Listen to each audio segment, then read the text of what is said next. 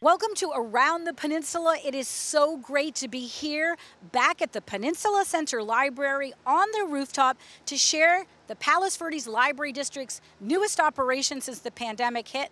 It is curbside pickup. They started this today. It has been a huge success with library patrons now able to pick up books and materials at all 3 library locations. You're asked, though, to come wearing a mask to do it safely. I'm not wearing my mask right now because I am practicing physical distancing. We are now going to check in with the library's director to find out more about what's happening with our local libraries. First of all, I just want to say thank you for coming here to the Palos Verdes Library District. We are at the Peninsula Center Library. My name is Jennifer Addington, and I am the district director. So today, we are kicking off what we are calling curbside pickup, although I think you can tell it's actually rooftop pickup, but we're okay. We figure everybody would understand what that meant. Since March 13th, the library has been closed. All PVLD branches have been closed, but today we're finally opening up a very limited service, and that allows patrons to come here and pick up their holds. Patrons can go online at home and they can place items on hold, DVDs, movies, music, books, just about any physical item that we have. We find those holds, we pull them off the shelf, and we make them available for the patrons. Today, they haven't been able to come in and pick them up. So now with this curbside pickup, they can go online, they can see that their hold is ready, and all they have to do is drive their car up. Behind me, we have a station set up so that they can come up. We do a touchless service, so we'll take your card, we'll scan it, we'll get the hold for you, and we'll give it to you, and then you can return it later. So it's just one small service that the library is finally able to offer.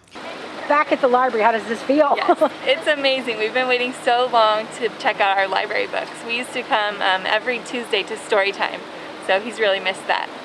So what did you pick out today? We picked out if you give a cat a cupcake. We've been into if you give a mouse a cookie. So we're tired of reading the same book, huh? It is very important that we create a safe environment as we interact with our patrons. So we are asking that people wear masks. They can stay in their vehicles. They never have to leave the vehicle, although even in the vehicle, we ask that you have your mask on. All of our staff are wearing masks and gloves. We're doing as touchless a service as we can. When we get the materials back from our patrons, we are quarantining them for 48 hours, and then we'll be doing a light disinfectant on all the materials so they're as clean as possible when we again lend them out to somebody else. I think one of the challenges with libraries is we actively lend out material that we ask you to bring back.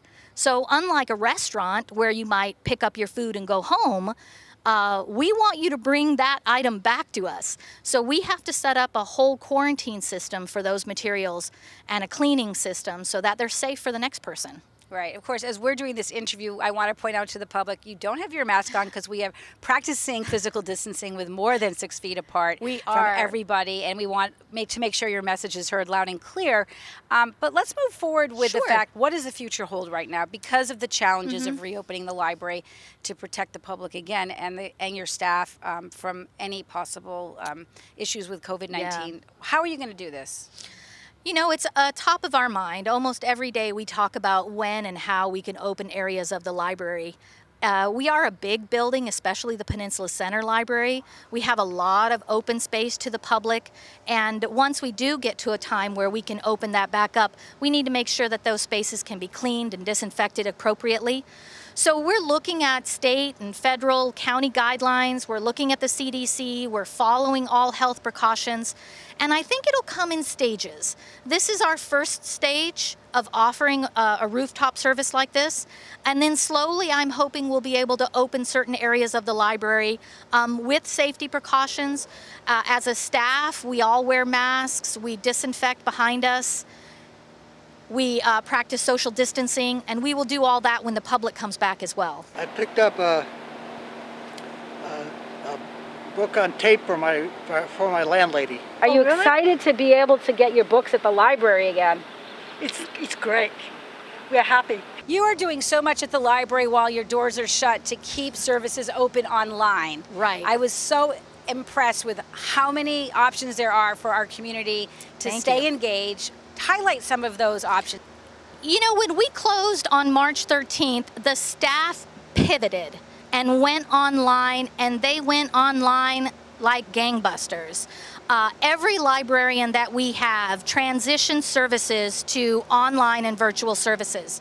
We created a whole new web design that featured adult activities, kids activities, teen activities. We filmed story times with our children's librarians, and we posted those online. We transitioned our book club to being an online book club, virtual through Zoom. We have, as you said, the quarantine with all kinds of activities and book lists for teens.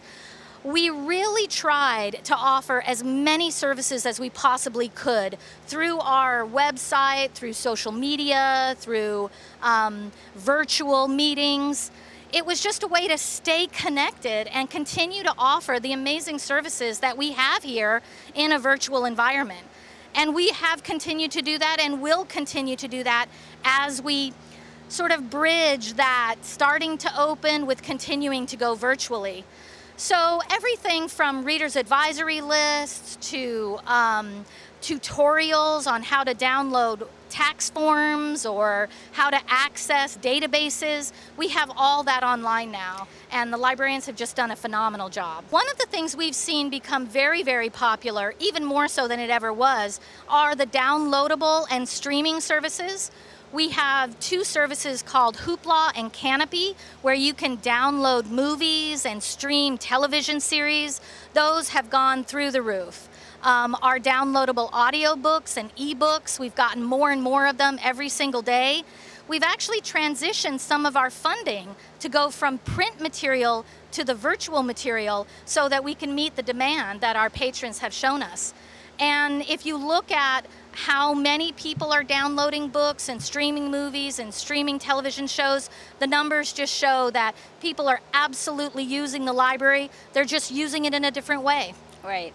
On a more serious subject, of course, is how the pandemic's impacted our economy and local budgets. How are you managing? Because you really depend on the community to support our local library district. Absolutely. We have been affected by the pandemic. There is no question about it. Our internal revenue, which predominantly comes from our passport service, our text proctoring services, our room rentals, that all disappeared. We lost it all. We continue to offer the services that we can, but we know that it's not near what the community would want, and we're hoping to be able to bring that back. The financial hit has been substantial, and we've had to really adjust some of our budgets, and I'm incredibly saddened to say that we had to furlough some of our staff. I have all of our full-time people working right now, but we have a wonderful, wonderful crew of part-time workers, from our pages to our clerks, those people that really are on the front line of public service. But when you're close to public service, unfortunately, those people are on furlough right now. So as we start to reopen, we will start to bring them back, but it's definitely been a hit, and you know, we're just going to do the very best we can to continue to offer phenomenal services to this community. They deserve them, and as soon as we can open up and start to really be in person, we will. You've been with this district for a long time before becoming named its director, and you've done an incredible job, but who would have thought you'd be running a district during COVID-19 and a pandemic like this? For you personally, how has this had to shift your management style and how you are taking on this charge? You know, I think we jokingly say, who knew? Library school never trains you for a pandemic. But I don't think much of anything trains you for the kind of pandemic that our nation and really our world has gone through in the last few months. I think what library school trains you for, though, is to be flexible and to be adaptable and to be fluid. And I am so thankful to have an amazing team to work with. And we basically come together, we talk, We support each other. We're there for each other. We're there for the community. And I think when you have that kind of camaraderie, you can really attack and handle anything. It's been tough. I've had to be more resilient, I think, than we ever thought we would have to be. But we're up to the task. Back on the curbside pickup, which was brought us here on this rooftop, which we're excited. We're again at the Peninsula Center Main Library, but of course this is happening at all 3 of your libraries. What about when you go to Malaga Cove or Miralles? How is the procedures there? One of the wonderful things about the Palos Verdes Library District is the unique character of each and every branch. We are fortunate here at the Peninsula Center Library to have this large rooftop, and you can see that cars are pulling in behind me and picking up their materials. At the Miralles branch and at the Malaga Cove branch, we don't have that. So their patrons are being asked to go ahead and come into the parking lot, to park their vehicle, and bring the items to a central desk. Both branches have a setup outside where they're touchless, where we're practicing social distancing and wearing our masks and using our gloves. But there they would actually exit their vehicle, come up to the table, do the transaction, and then go back. Here we have a drive-up opportunity, but every branch has curbside pickup or outdoor pickup, if you will, and we will continue to offer this until we can start to open the library more. Hi, I've got a couple books I need to pick up. Hi, Gail. It's nice to see you. Nice to see you. It's exciting to see all these wonderful people, or at least some of them, a couple of them back in action. The fact that we don't have to reread our books for the 3rd time, that we can actually get new stuff, that this process is going, and it just means we're finally moving on. Looking forward to when they do the book donations again. I've got a stack of stuff that I want to donate, and I know the PV Library makes a lot of money that way, that they support everything, the wonderful stuff they do here with that. What are you checking out? Oh, a Long Beach author. I read I think the second one, and so this is the first one. It's an IQ novel. He's a kid that's kind of a detective in Long Beach. So, and this Joe, the author here, is a local guy. So, kind of cool. Just again to remind the community, if they want to put something on hold and pick it up, how do they do that? Great question. The patrons should visit our website, which is www.pvld.org. And at that site, you can access your account. You can find a book or some other library material, place it on hold. The only thing we would ask is that you wait until you get notification that your pickup is ready, and then come on down to the library and get it. And you mentioned to access your account. What about those new library members that need to set it up? Can they do that? You absolutely can get a library card right on our homepage. There's a link that says apply for a library card right here.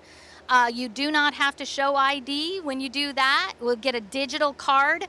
We've been processing hundreds of digital cards since we've been closed, and we would love to give anybody who asks for one. And we know you're going to be processing hundreds of pickups all week long as you've just started. How about for book drop-off? That's not happening yet, right? You know, we are accepting some drop-offs from the people who are coming to pick up their holds, but the book drops themselves will open up on June 8th. One of the questions I get all the time, though, also is, what about summer reading? The library district, we believe in summer reading. We love our summer reading programs. I'm wearing one of the summer reading t-shirts today, as are many of my staff, all of us in the bright red t-shirts. We are doing summer reading. It's online. We have programs planned. We have activities planned. There are downloadable sheets that you can track your reading. We have patches this year. We're going to mail them out to everybody. So don't think that we don't want you to read for the summer. And don't think that summer reading is not going to happen, because it is. So I would just really want to welcome all of our community to visit the website, check out all of our services, check out the summer reading site, and participate in summer reading with us. And we miss our community. We miss all of our patrons. We can't wait to reopen, but we're going to do it when it's safe, and we're going to do it with care and thought, And when that time is right, we're going to welcome you all back.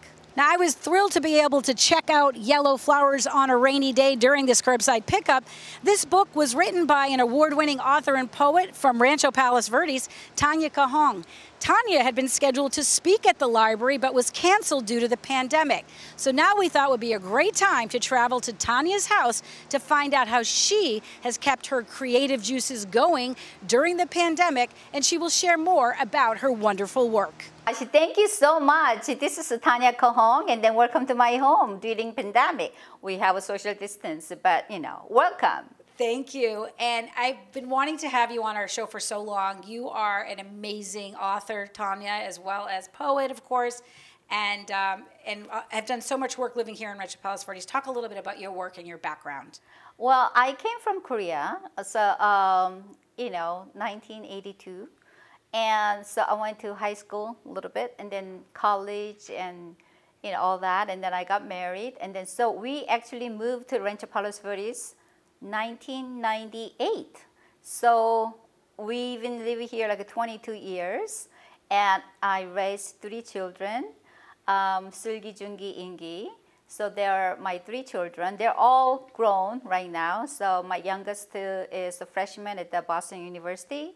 And Jungi just graduated from UCLA, and then Sulgi graduated USC 2 years ago, and then my husband's working hard. I really thought it's very important to share our culture, my culture, Korean culture, with children and also community. So when my children were elementary school, Middle Carolina, and I start doing the Korean Day. So I bring my Korean outfit and bring the Korean stuff and share with them, show them how to bow, how to make a dumpling. And then I thought, oh, what about the library? So I suggest what about if we teach, culture?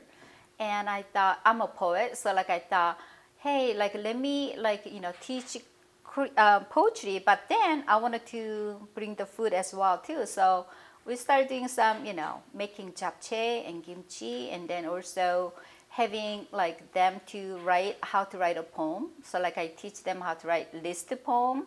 After that, I got invited all different libraries, Santa Monica, all different places. So I've been sharing, how to write a poem, and then art and life.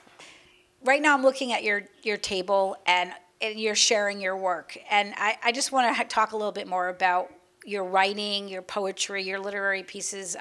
Just when did this all begin for you, becoming a writer? Yeah, I think I was writing. I love writing even though when I was a little kid.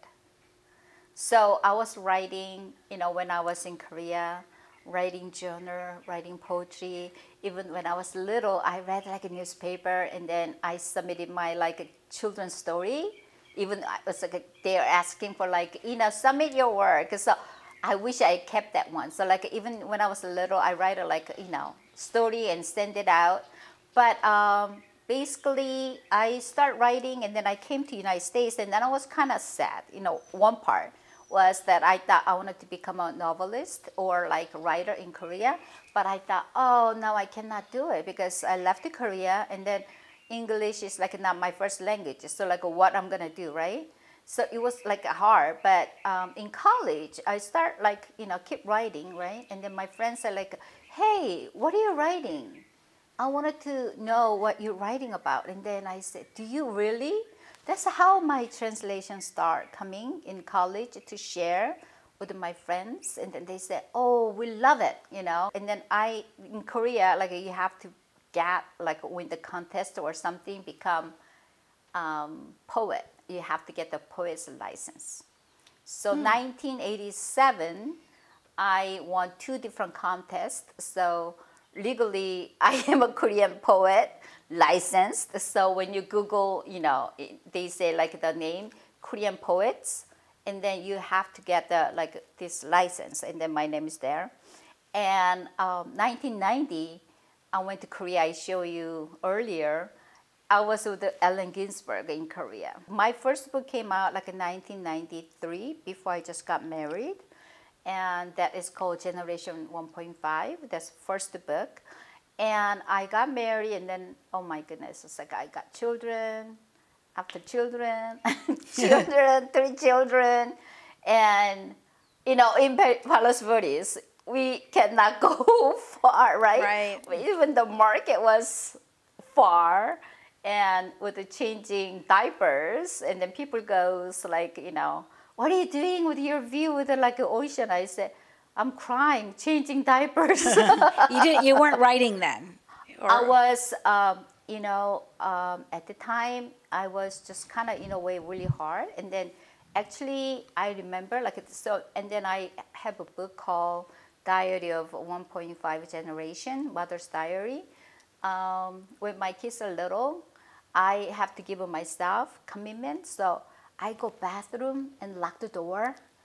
And then I write 20 minutes. The book I'm looking at now, The War Still Within, you were supposed to talk about that at the Malaga Cove Library when the pandemic hit. What were you going to be sharing with people at that guest lecture? Yes, like the book cover, when you see that, and then even the like a big one, that is like for comfort women, like their sexual slavery during World War II. There were like 200,000 women were Korean women, or include other, you know, Asian women there, are sexual slavery during World War II. And though on book cover, there's the one pregnant woman called Park Yong-shim. Later on, she announced that, like, you know, that was her. 2009, she passed away, I believe. But the hard thing is, broken heart is, their first time they came out to say, yes, I'm a comfort woman, is 1991. The first woman, Haksun Kim, came out, announced that, yes, I'm a comfort woman. So that was like almost 50 years later that what happened. And then they didn't get apologized from Japan yet. And then, but for me, it's beyond political thing as a human being. What is these people's life would have been. And then so that poem that I call is Comfort Women, and it's a monologue, one person speaking. And then so I have like, you know, 6 segments in the poem. And so I'm talking about what they're going through. And then what is living, you know. So that is the part, but it's not just that part. You know, I have the immigrant life story in there, and what is our American dreams, and then also as a woman, you know, how we live our lives. Not just are you only like an author and a poet, but you are a newspaper columnist who you wrote, you know, for daily newspapers. You like to explore the issues of family, of marriage and motherhood and ethnic identity. I think like everybody has creative arts, and they don't know it. I think we just naturally, we are creative. And then they think like you have to publish something to be an artist. No. It's like someone like, you know, feedback to me is like, Tanya, when you read your word, you're a poet. But when you're in your kitchen, you're an artist. Because you decorate it. And then I think it's just life itself is art. We're like a living art. And then every day we create something. Well, for viewers watching right now that are so excited to read your works, and they've never read anything by you, what would you recommend for someone to go to the Palos Verdes Library District and pull up one of your works? What would you like them to read first? Can you recommend something for them to read? I mean, my latest book is very important to me because... which is The War Still Within. Yes, and then I just got recommended for, like, you know, the book recommendation from California, the lead up. So excellent. Yes, I'm gonna show that to you, and maybe and then lately, because we are pandemic, so I have like one of the book, like a poem called Cabin Fever. Right. That was like I felt like, oh my goodness, I was cabin fever, right? Right. In fact, I was saying I took out Yellow Flowers on a Rainy Day when I went to the library today for curbside pickup, and that Cabin Fever poem is in here. So how about we get you to read it, share, All right. to get us out of this cabin fever feeling. So you What can, it feels like. So that would be in Yellow Flowers on a Rainy Day. And Yes. by the way, I love the cover of this book. It's thank beautiful. you so much. Beautiful. So, cabin fever. It is not a snowstorm, nor a rainstorm, but my house door is locked. I am locked in a little place, and I nurse a baby whenever she cries. I change her diaper whenever she cries. I make her burp whenever she cries. And when she still cries, then I cry too. I stay next to her whenever she is asleep. It is not a snowstorm, nor a rainstorm, but my feet are locked in this little place together. You're incredibly creative. So how is your creativity getting you through this pandemic? Oh my gosh, this is like amazing. The reason is, I don't know, my book just published, and then I was gonna do big launching my book. I was set up with talking with the surfer writers March 28 or 9 at the book talk, and also I was gonna do big launching on the Beyond Broke in Venice for my book publishing party, and then I got also invited in New York City, so many, probably 20 readings lined up, and pandemic, right? I thought, oh, April is National Poetry Month. I thought, I gotta have a project. I thought, hey, what I'm gonna do, I'm gonna read a poem a day and then put on YouTube. Okay, I'm gonna do it. 30 days. It wasn't easy, right? The other funny thing is come along, because in my poem, I have a lot of Korean food in it because it's emotionally connection, right? And so then I said, oh, this is like a visualization. So why don't I share what is oxtail soup looks like? Then I got tons of the views saying, oh my goodness, we eat oxtail soup here too, or oh my goodness, how do you make a kimchi? How do you make a bulgogi? And then I thought, oh, why not? So you had the 30-day commitment to share a poem a day for April being Poetry Month, but also in May, because it was Asian Celebration Month, or what? So the May is Asian Pacific American Heritage Month. Okay, so that's when you started doing your YouTube cooking channel, where every day you're cooking a new delicious Korean dish, right? Yes. It's very important to share the food and culture and all that kind of stuff. So, yeah. All right, so well, thank you so much. We're gonna come back and you're gonna cook from us. And I know you made us some tea, so I'm excited. Oh my goodness, okay, let's have some green tea. Thank you. It was so great to hear about Tanya's stories and to find out more about what's happening here at our libraries. You can check out both websites, TanyaKoHong.com and PVLD.org, to get all kinds of more information. Remember, pick up a book, enjoy some summer reading. Thanks for watching. Be safe out there.